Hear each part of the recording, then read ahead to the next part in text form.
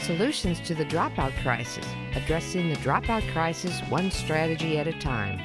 Brought to you by the National Dropout Prevention Center Network with support from K-12 and in partnership with Clemson Broadcast Productions. Good afternoon, everyone, and welcome once again to Solutions. Here we are in April, one of my favorite months of the year here in South Carolina. The azaleas are out, spring is in the air. It's just a good time, and it's a good time to learn something new, which is why we're here today. I'm here, as always, with my colleague, Karen Withington, who is the Assistant Director of the National Dropout Prevention Center.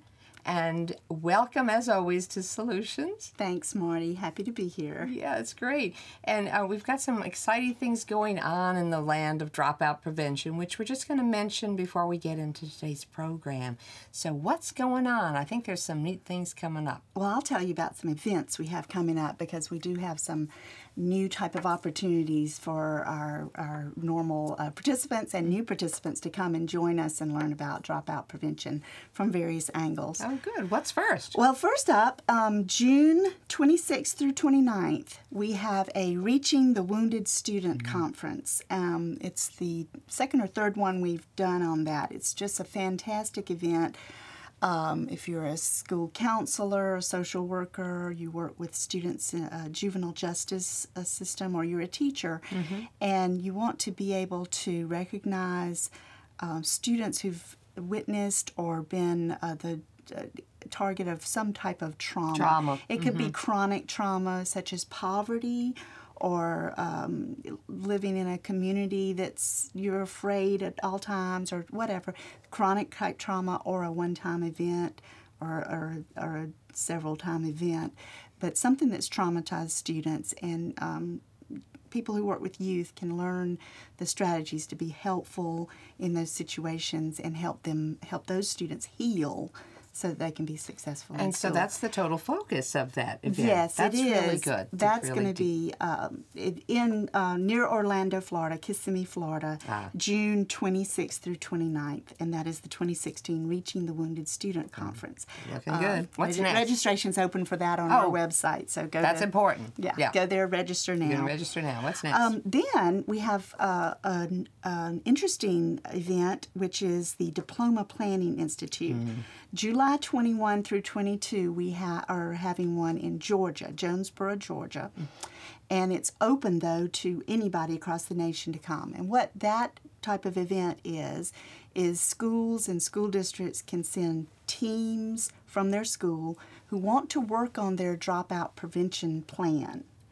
And it's a 2-day event. They're guided through the various parts and things they need to think about in their dropout prevention plan for their school or a school district across grade levels, or wherever they want to focus on dropout prevention. And 2 people will be there, and a team from the National Dropout Prevention Center will be there. The 2009 Secondary Principal of the Year, Dr. Mark Wilson, is with us on these. That's great. And, of course, Dr. Sandy Addis, our Executive Director of the Dropout Prevention Center. And it's just a great time for teams to work together. Knowing those two, this is not to be missed. And what a great opportunity to make a plan for your school or school district. I love these focused events that y'all have. This is great. So that's now one that's not totally focused, except for it's all about dropout prevention, is the biggie. October 2nd through 5th, 2016, we're going to Detroit. And that's our largest event of the year, is our network conference. We'll be in Detroit, Michigan, really focusing a lot on how to get students engaged, how to get youth engaged in their own learning.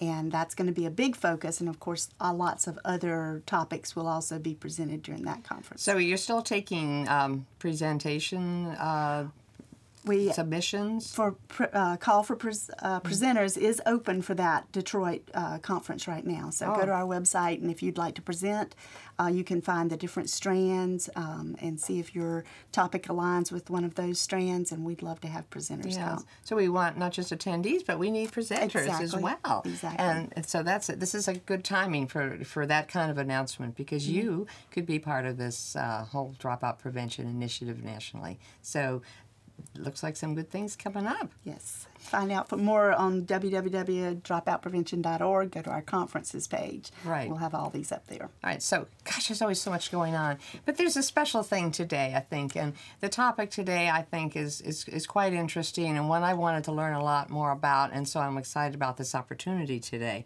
And it's on restorative justice. And so we're going to talk about that today in a little bit, and when the program proceeds onward, you will have opportunities to engage in a national conversation on this topic. We have on the webpage, we have that discussion board. Right.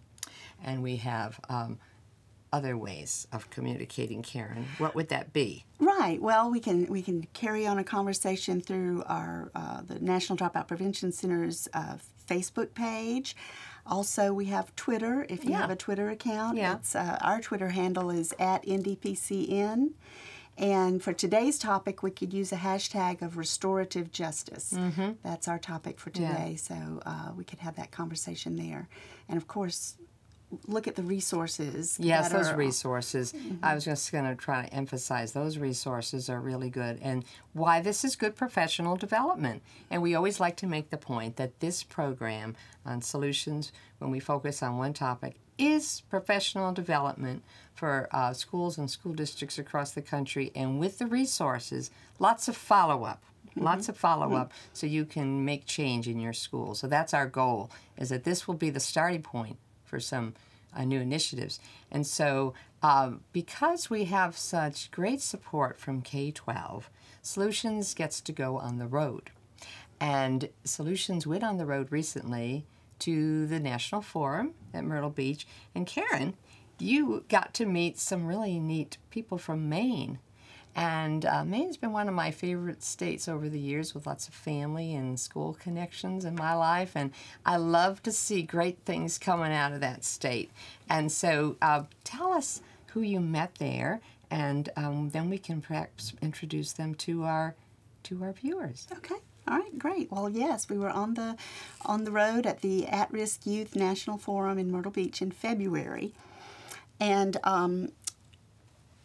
our presenters have topics related to dropout prevention, and as you know, Marty, behavior issues when children are sent out of class because of behavior, or expelled or suspended. These things can snowball and start to cause them to be behind in school and academics, and this can lead to dropout. It's a snowball effect. Right.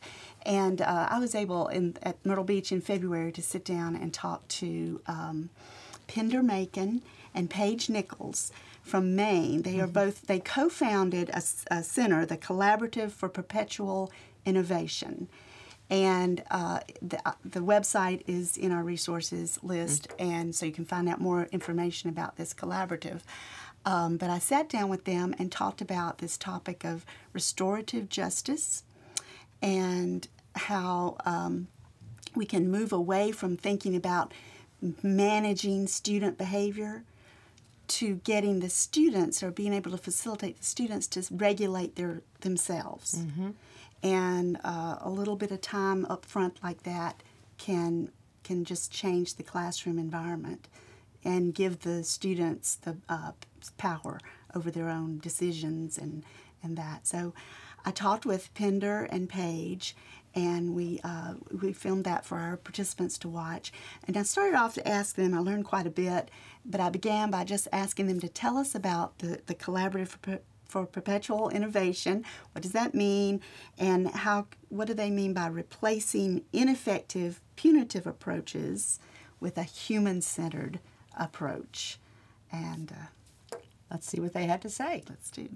We're really excited to share with everybody a way that educators and school administrators and adults in any youth-serving organization can utilize the key components of restorative justice in a way that is portable and customizable and can be implemented along a continuum. Because we feel that a lot of schools don't implement these practices because it feels heavy, and it seems as though people would have to change structures and schedules and accommodate cumbersome circles and have pervasive staff development and a lot of staff buy-in, when the real truth is with 4 critical understandings and using 4 phases of the restorative process, one individual educator in one classroom could implement a lot of the most important stuff in this work. I should also say before we jump in that everything we're sharing, we've done tons of research. We go to a lot of conferences. We try this stuff out, and we've had to learn it out of necessity and working with the kids that we work with. So, yeah, it's hard gotten information, frankly. Where we learned most of it out of desperation in the field, in the trenches, and so we humbly are excited to share it with everybody. It's fascinating. So now you're telling me there are just really 4 key ideas that we can really focus on to get the idea of what you're talking about with the restorative justice. Right, but before we even get to the 4 key phases, there are 4 key understandings that adults, those are probably what you mean, the 4 key ideas, that adults have to actually deeply internalize in order to effectively use the 4 phases of the process. Okay, so you're going to tell us some things we need to get and really own right now before we can move forward with this. Okay. Yes. So I'll go ahead and jump right in with the first understanding. There's this kind of buzzword in education, behavior management, and most people have heard that. The fact is we can't manage anyone else's behavior. As educators and individuals working with youth, we can set up conditions that will foster positive behavior in students. So we're throwing out the idea of managing behavior and taking on an idea of managing conditions and settings. Right. You can manage a classroom, but you can't manage another human's behavior, really. Okay, okay. So the second key understanding is that you need to depersonalize student misbehavior, and this is not an intuitive step to internalize for most adults, because teaching children is about the most human work you could ever do. You're so connected and you put your entire humanity into it, and you take a lot of risks and you're working so hard, and when children respond in ways that are either apathetic or worse, directly disrespectful or aggressive even, it can really feel personal, and it can be very hard for a teacher to remember this isn't about me and it isn't personal. Some ideas for depersonalizing student misbehavior would include using your teacher persona. We call it your emotional scrubs, the way somebody in an emergency room setting would put on actual medical scrubs. It's a barrier. I think when they put those scrubs on, they're becoming superhuman in that moment, because they can now do something that I would be on my crying knees, with a broken child in front of me, literally in an emergency room, whereas in the emergency room of education, you can put on a teacher persona that includes your teacher voice, your teacher body language, and certain tricks like scripted phrases that you can use in the times of deepest struggle that provide you that moment of emotional distance that's critical to all of this. And we have a whole lot of free, downloadable, and clickable resources and ideas. That's an entire training in and of itself that we can go back and read over and over again and start to inject into the practice. Absolutely, and we'll share how to get those resources after, but that's its own entire.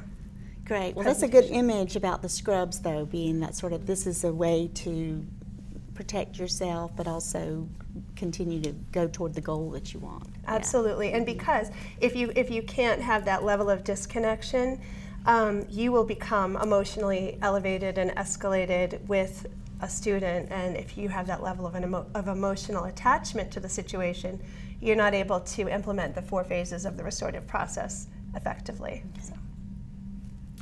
Our third understanding is chronic misbehavior, viewing chronic misbehavior as a symptom.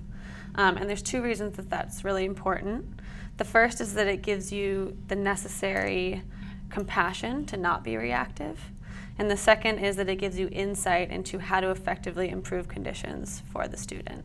So Ross Green, we have a lot of stuff on our website that links to his stuff. But he talks a lot about unsolved problems, unmet needs, and lagging cognitive and social skills as being a reason for chronic misbehavior. An example of an unsolved problem, or most unsolved problems are invisible to us. And an example of that might be a student is being teased on their bus ride into school, and they come into your classroom, and you, not knowing that, partner them up with the student who was teasing them on the bus. And then the reaction from that. Another type of unsolved problem could be gaps in learning. The student might have missed a lot along the way. So that step is particularly important because it gives us as educators insight into what we can do to adapt conditions to better meet the student's needs. So look at behavior as the symptom and then try to go find out the cause, the root cause about what's behind it. It allows you to really dissect the behavior. Right. Okay. And the fourth understanding is, keep your eyes on the prize. And that one is about, we're in this for the long game. And when you're an educator, it can be and when children are misbehaving in the classroom, and we say children even if we're talking about our 18-year-old bearded students, I mean, they're children and their brains are still child brains. And at any rate, we're in this for the whole year with them. And it can be the allure of wanting to manage that behavior right now in the moment. You can send a student out of class, you can call them out by name and know that they might be embarrassed into being quiet. You can single out the 3 girls in the back of the room who are having a long, in-depth conversation instead of listening and saying, so can you answer that question, Julie? And she'll be caught off guard. And you have all this bag of tricks that teachers, all of us, have fallen into. I name these sort things. Of an immediate Yes. ceasing of whatever the behavior, or trying to do that. Right. And and that can be very tempting, I think, for educators to immediately address it. And if we really remember, what's critical here is that we're forming strong, positive relationships with kids, and we're trying to create behavioral learning rather than the behavioral management. And rather than, because I'm here and I saw you or I caught you doing something. Exactly. Get it more where they're self-regulating. Right. So it seems like there's going to be, from the teacher's point of view or whoever I want to go to managing the classroom, but anyway, whoever needs to get the teaching done or whatever, they're going to have to think about, are they going to spend a little more time?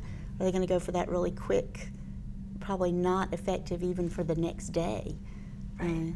How does it work? Are we going to? I know we're going to get to that, aren't we? Oh yeah. To give our viewers some really ideas of how they can make it work. Exactly. Okay. And actually, you said managing the classroom, and that is what it is. It is managing the classroom, just not the behavior. Yes. Okay. Good. It's just a subtle difference. All right. I'm already getting it. Yeah. So those 4 understandings may seem simple, and we've bulleted them out as simply as we possibly can. But a little background information is also critical in helping people understand. It's not just knowing them or having them as a list in your head. You literally need to, and this is probably the hardest work of all, you need to internalize this stuff. And it takes time and it's messy business. So it's really the most fundamental part of making this work. Written on the palm of your hand or something. Right. Remember that? Remember it, yes. Okay. Yeah, and so one of the understandings that can really, or one piece of information that can help to underscore all of that is when you think about the way students' brains work, obviously we want our behavioral interventions to work. We want students to learn more appropriate behaviors and to be aware of how their behaviors are impacting other people. We want this to be successful, and yet punitive school discipline is notoriously ineffective. There's usually a cycle of escalation and sending out of the room, sending out of the classroom, sending out of the school setting itself, coming back less connected, etc. So there's a lesson from evolution that can help to understand what's going wrong here, and the human brain has been developing for over 7 million years, and only in just the very last blink of an eye have we been trying to get students to learn in a classroom setting. Youngsters used to learn in multi-age groups on their feet with people who loved them and from people who loved them, deeply connected groups of people. And they were also learning things that were critical and relevant to their very survival in the moment.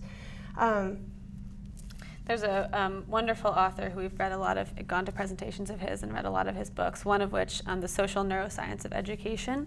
He talks about tribal brains, which is exactly what Pender was just talking about, but says that relational connectedness and patterns are evident throughout all life forms, even at a very microscopic level, and that organisms that are separated from their group eventually perish. Which just brings it back around to, how important it is to do this as a whole group. And that punitive discipline can really break up a community when you remove a child from their supports and from their peers. Yes. And also when you do that, you tend to be exacerbating the very problems that caused the behavioral issues in the first place. So you can see where it comes into a cycle that's really unhelpful. And also, school suspensions and expulsions have direct links to involvement in the criminal justice system in the future. The school to prison pipeline is what they're calling it now. And there's a lot of data, that exists to show that students who are suspended and expelled often feed into the criminal justice system, and that there's a lasting negative impact on those kids, which makes sense given the evolutionary brain science that Pender was describing. And one more plug from the cognitive neuroscience world would be with respect to rewards and punishments as behavior modification tools. Punishment, punitive stuff, and in this case it would be, and when we're talking punishment, separation from the group, is an intangible but yet visceral punishment of sorts. It's a punitive measure. And whereas a strengthened bond with the group and ongoing connections and relationships would be, in this case, considered a reward system. Rewards and punishments impact children and their brains in completely different areas of the brain and in different ways. So punishment, fear-based learning does happen, but it happens in the amygdala, which is the limbic system. That's the feeling, emotional part of the brain, and not the thinking and learning part of the brain. And then on the other hand, the rewards-based learning takes place up in the prefrontal cortex and in the anterior cingulate cortex, which can detect errors as they're being made, can adjust behaviors, and is actually connected to deeper learning and can cause long-lasting and permanent change. Right. So some people say that they're kind of motivated to do good things out of fear of getting caught or whatever. Right. But that's a very, they're not really contextualizing, I guess. They're just afraid they're going to get caught is maybe the only reason they're making their decisions. And so, yeah. Yes. Yeah, and as a matter of fact, interestingly, so, if you are looking to do behavior management, fear-based punitive learning does actually work for quick, decontextualized, not that important kinds of behaviors. So the example we see a lot in the Long Creek Youth Development Center, where we spend a lot of time with incarcerated kids. The guards there can get 30 kids to line up with their toes perfectly on a line in 2 minutes and call off numbers by, maybe saying they're not going to eat their next meal or whatever they're using. And they can do that really quickly, and it works in that space, but it has no lasting impact, and it's completely decontextualized. It doesn't transfer to anywhere else in their lives. Right, as far as decision making, there's no. And in terms of moral development, it is around not getting caught. It's not about realizing, wow, I am making a better decision because it's the right thing to do. It's about fear. And another, I don't know if we should get into dissociation. Yeah, I think we should. Another aspect of this is children who have a lot of punitive measures when they're little, they, because it's always activating their amygdala and their limbic system when they make mistakes behaviorally, they start to associate their behavioral errors with adult hostility rather than with poor decision making. And that translates over so that even, the kids will come to our setting and they will make a behavioral mistake, they'll realize they've made it, and they're immediately on the lookout for the hostile adult. And so the next thing you say they're typically they might misinterpret as, the children will sometimes say, he flipped out on me, the teacher flipped out on me, and really he said, when you talk them down, what exactly did he say? Well, he told me to sit down in my seat. Yeah. That wasn't flipping out, but it felt like a flip out to the child. Negative association with authority as well would be Absolutely. there. And so can that be turned around? Yes. It sounds like it's developed very early in some children, but you can turn it around. It takes time. Yeah. And interestingly, the part of the brain that has that reaction, the amygdala, that has the emotional reaction, evolutionarily it hasn't caught up, so it can't differentiate between like an 18-wheeler barreling towards you on the highway and a hostile interaction with a teacher. That part of our brain actually can't differentiate those two things. Right. It just does some really basic functions, kicks out a lot of stress chemicals that only exacerbate any issue. So, yeah. Well, it sounds like we're going toward, we want our young people to have internal control and contextualized decision making. Absolutely. And making the right, okay. Yes, that cause and effect. My poor decision making caused me to do, or whatever it is, having children realize that there is a cause and effect, which brings us to this slide here on internal versus external locus of control. Oh, okay. We discovered a lot of research on locus of control while we were researching a totally different, not totally different, but another phenomenon, which is resilience. At our school, we recognized that these are children who are facing some of the most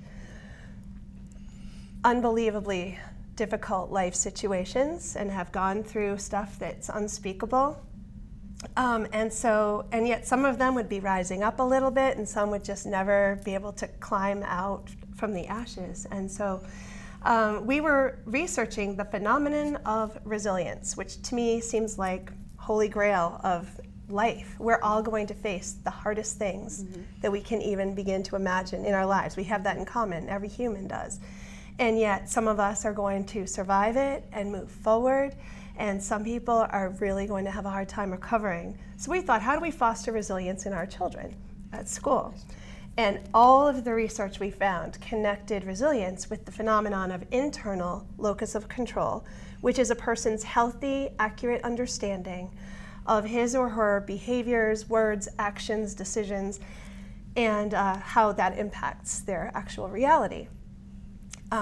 So what it looks like, what locus of control, externalized locus of control looks like with our kids, they show up at our school. They've been, often expelled from their setting for behavior, and we might ask them what wasn't working in their previous setting. Typically, we get answers like, there was too much drama, or all the teachers hated me there. Right. All pointing outward at forces that impacted them. Right, they're not usually likely to say, well, I didn't show up all that often and I didn't try hard when I did. They're more likely to, look out there. So that's when you first meet the children, they're thinking of right. what They've come to an alternative setting. And for example, when I was the principal at the school, they would arrive in my office after a behavioral incident, and I'd say, why are you here? What did you do? And they'd say, well, so-and-so was running his mouth, and it was always somewhere out there. And the same kids that do that also externalize credit when they've earned it. So if they've done well on a project or in a sports game or on a paper, and you process that with them, they might say that the test was too easy, or I got lucky, exactly. So they're not experiencing any personal power at all. Wow. And their belief systems kind of keep them locked in the sense that they don't have any personal power. That's interesting. So, with all of that to back up those understandings, there are 4 phases of the restorative process. So this is going to be how it works. This is how it works. These are the 4 phases. We were calling them steps, but really one blends into another and feeds off of another. So they're phases. Okay. And these are boiled down to the 4 most important pieces, and that's why we decided to call them phases, because you can branch off and have like a 1A and a 2A. Okay. But this and is I do want to tell the viewers that we will be putting a lot of resources on the Dropout Prevention webcast web page, to go along with this, so we can delve into these 4A, 1A, Yeah. through 2B. And all of our resources are also available on our website. Okay, and we'll give a link to that for sure. So I'll just jump right into phase one. Phase one requires a student to take personal responsibility. So that's in short. Of course, oftentimes you get a child who's pretty escalated, and you want to assess their readiness to be able to jump into that process. So if it seems like a kid needs space, we really try to like give them that space and allow them to access their own coping skills to settle down before beginning the process. You can see that takes patience. It takes some time, and it's why it's critical to have those understandings really internalized, because you're in it for the long game. And you're knowing where you're going. Right. That's right. Eye on the prize. That's right. Eye on the prize. There you go. That's right. And so some strategies for getting a student to a place where they can take that level of responsibility is listen empathetically to their story, because they're going to say, well, so-and-so was running his mouth, and the teacher doesn't like me, and this happened, and that happened. And you have to take them still back to the question, and yet what was your reaction? What did you do when they did? That must have been terrible. You have to be very empathetic. And validate their feelings, hear their story, because that's really important. And then still take them back to, and how did you respond? And when they say somebody made me mad, we tell them not to give away their personal power. And students, especially adolescents, are very driven by wanting to have control and a sense of control over themselves. And so that's a great key phrase, to say, don't give away your power. Don't say somebody made you.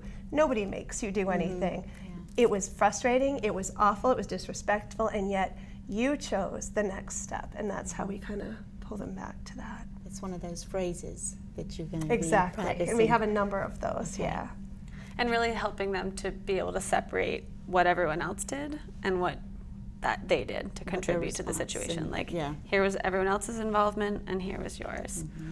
So that's really phase one. And sometimes it takes a long time. You might have to come in from many different angles before a student can reach actually taking personal responsibility. And then phase two is recognizing the impact. We call this, in our setting, the ripple effect. So really helping kids to see how what they did impacted the others around them.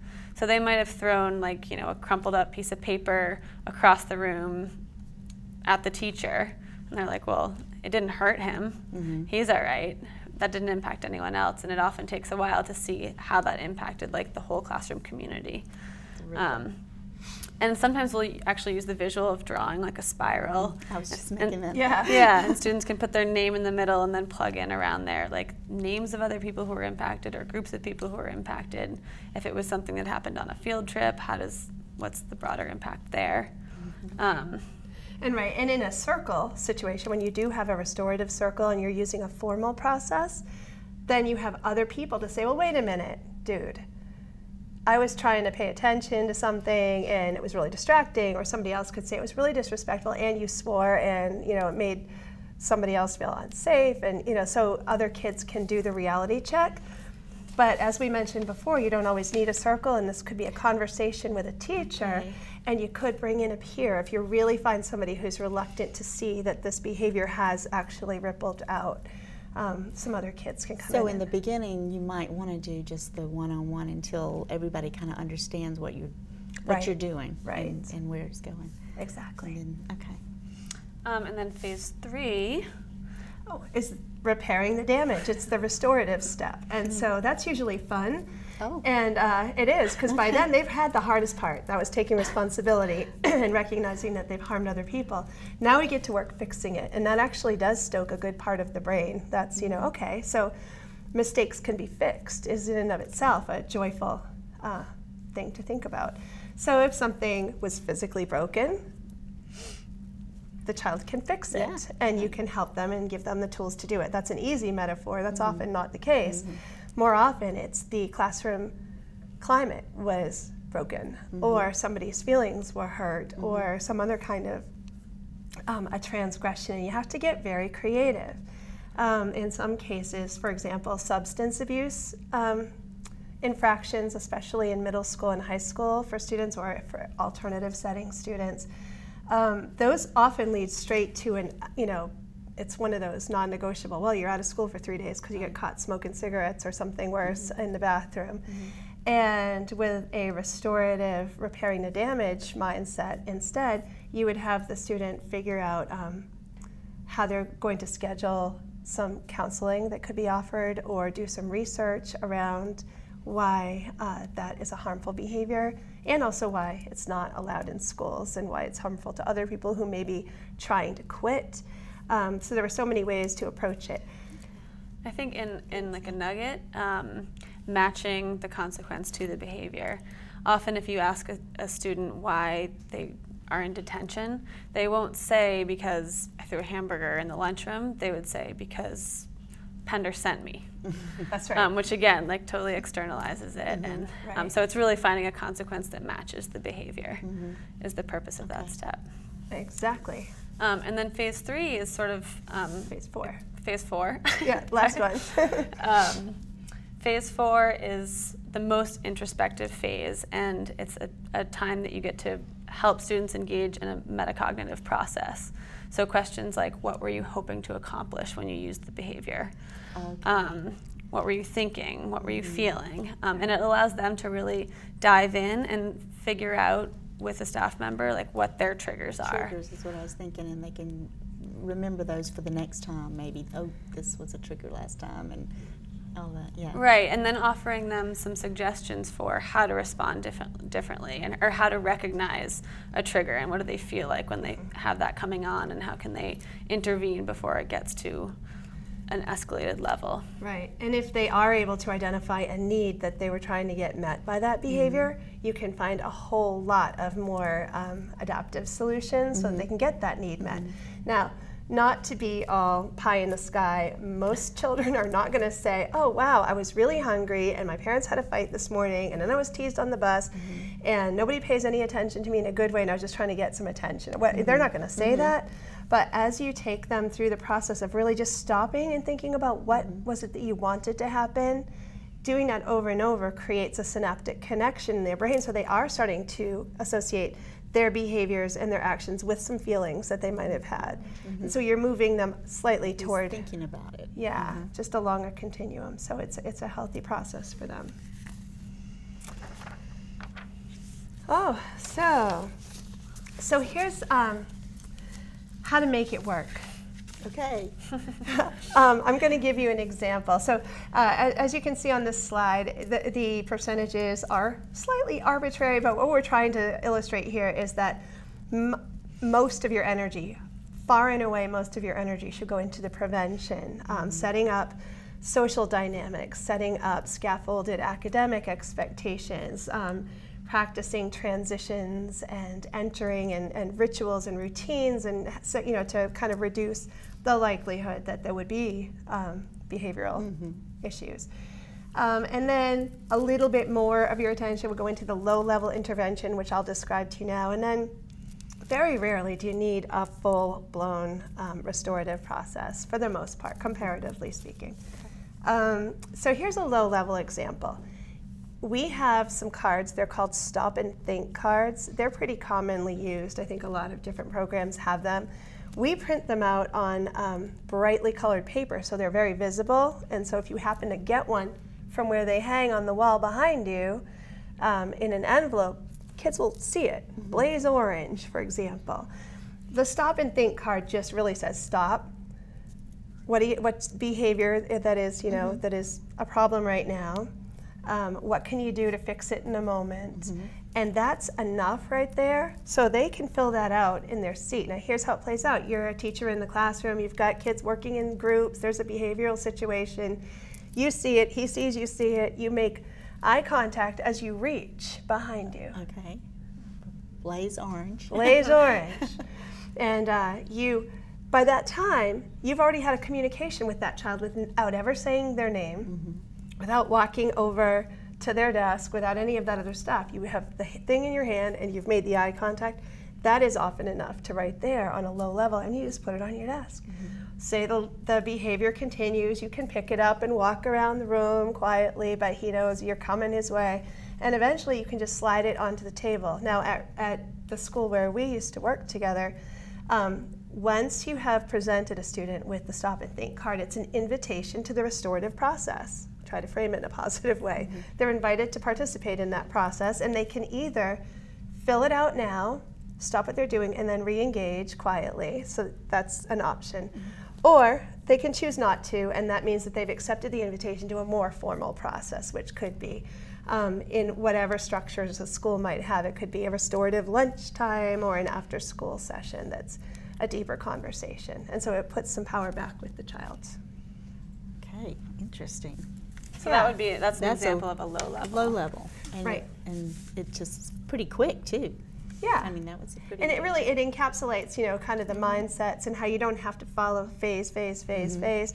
You take these as a general guideline. You It's have up to the work. individual to regulate. Right.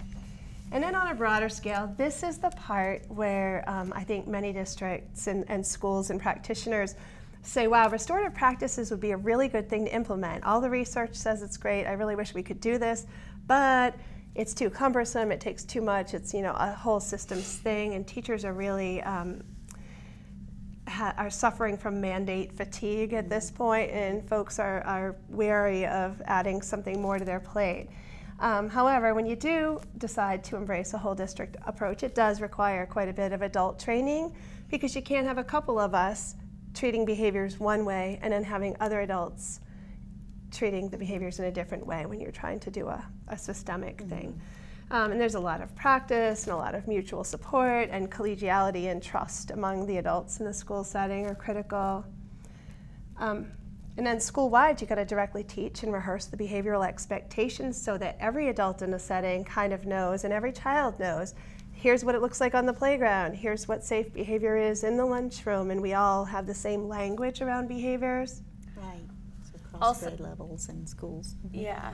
Also being sure to build a culture of trust and problem solving with students. So in some settings that might be having a team meeting every morning and talking about making mistakes and that it's okay to fail, and here's how we problem solve it as a group, and having that culture already existing in the school. And then also considering a peer leadership group, like a core group of maybe natural leaders who have struggled with behavior themselves in the past, who can help facilitate that. It's a lot more meaningful when a student says to their peer, you know, dude, you were really disruptive in class and it was hard for me to get my work done, versus when Penn or I say, you were disruptive in class. So we have a peer leadership group that has been really, really effective in our setting. Yeah. And one of our peer leaders is actually going to appear in a 1-minute video clip in a second here. She's, good. Yeah. I look forward to that.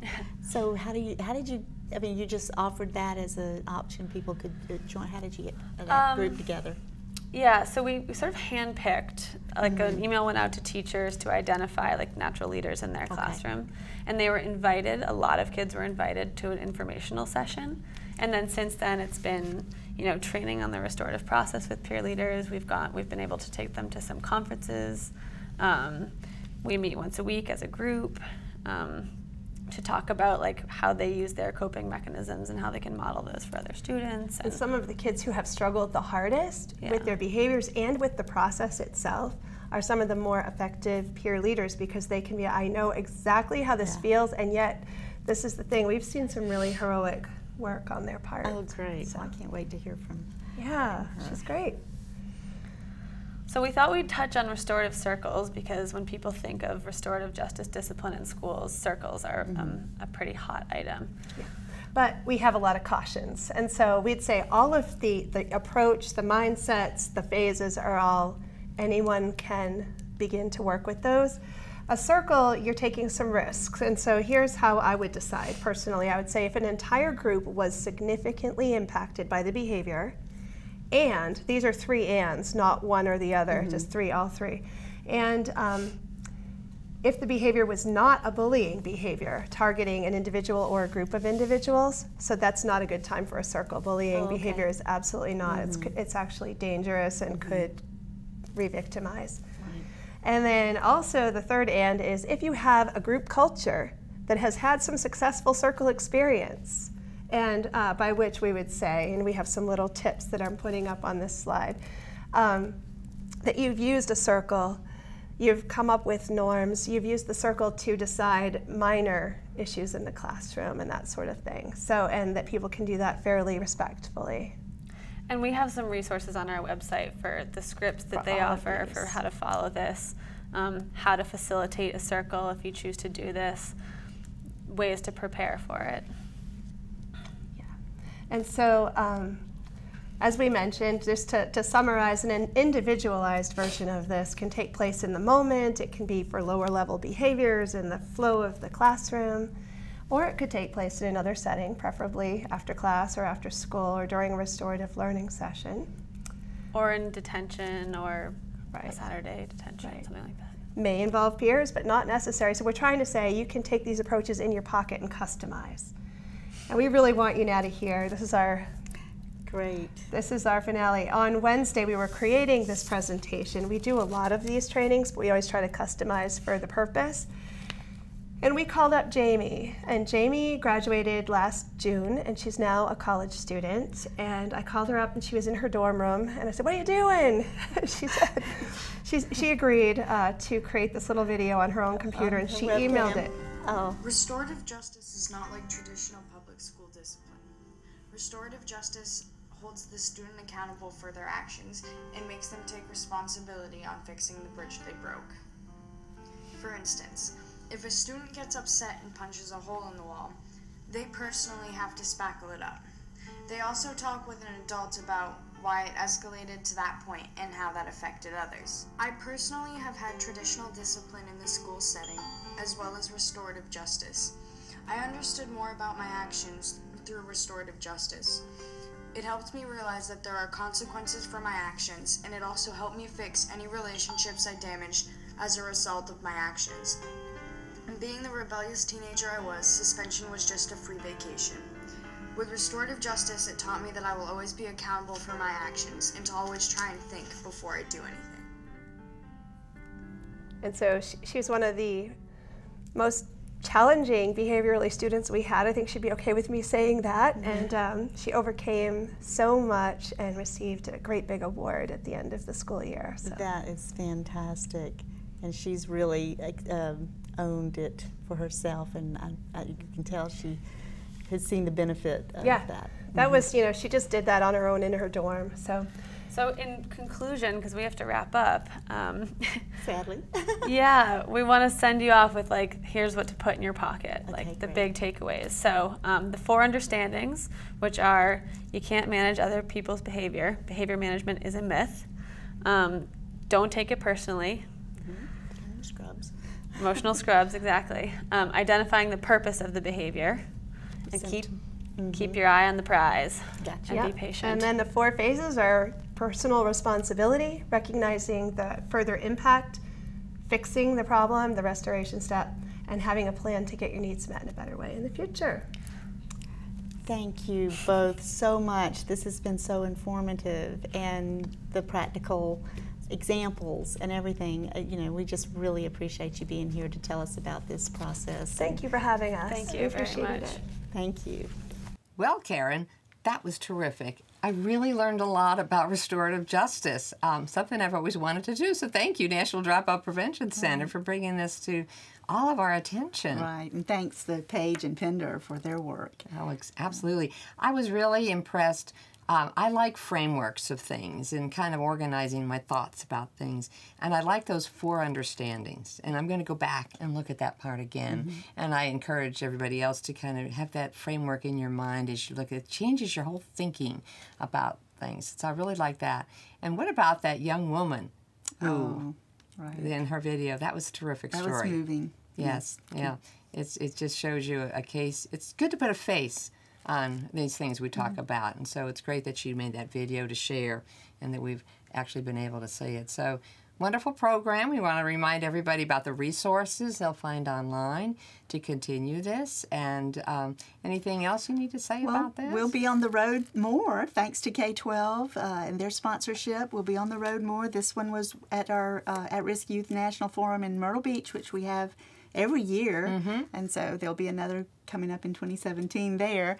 But we're just really excited to get the opportunity to have programs that are brought to you from the settings where the people are doing the work and That's making exactly presentations. right. It's just a wonderful new addition. Well, here we are at the end of the program, and look forward to some exciting things next month as well. So we hope everybody's enjoyed the program as much as I have, and we'll look forward to seeing you the next time, which is in May, the second Tuesday in May at 3:30, right here. Thanks very much for joining us.